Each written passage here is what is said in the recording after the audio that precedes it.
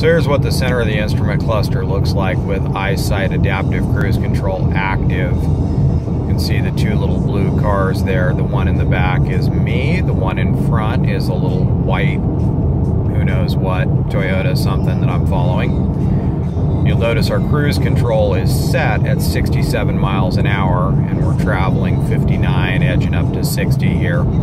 As traffic ebbs and flows, we'll just maintain a following distance. And the following distance looks like that right now. That's with 3 bars set on the system. And I can change that using the long vertical button there.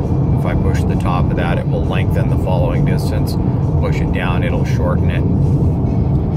But this is pretty comfortable at this speed. Also notice that on the side of those two blue cars are white lines. That's telling me that the system can see and recognize the fog line and the center line. The little white car with the dashed lines to the top right of the display there is lane keep assist. If I drift over towards the center line, that'll turn green, and it will actually nudge the steering wheel back to the center of the lane.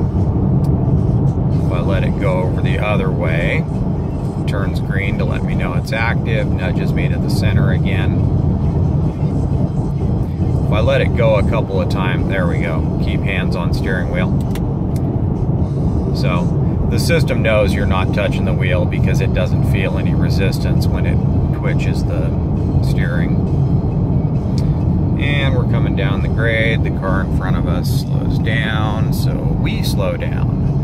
That's the magic of adaptive cruise control. I've had my feet on the floor this entire time. Haven't touched the cruise control buttons at all.